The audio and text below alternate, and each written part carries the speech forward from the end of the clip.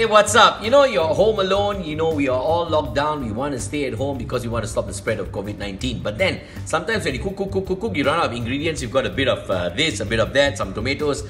You don't know what to do with it, right? Well, it's very easy. I have got this thing that I want to share with you. It's the easiest, most nourishing soup in the world. It's called the ABC soup. Like I said, it's very popular amongst the Chinese community, but I've learned to enjoy this soup. Look at this, okay?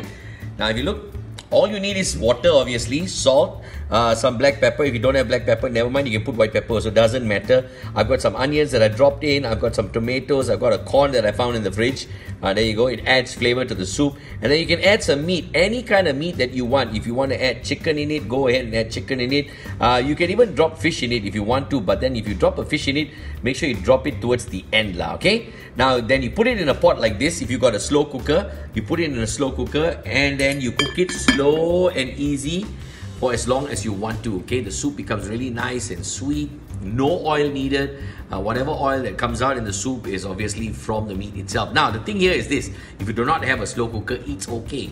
You use your normal pot, okay? And then you boil it, bring it to a boil. Once you bring it to a boil, you lower the fire a little bit and let it simmer for at least 4 hours. Okay, nice and slow. And then it's ready. And guess what? By the time dinner comes, you just add some rice in it and you got a full, complete, nourishing meal. Full! Enjoy dinner.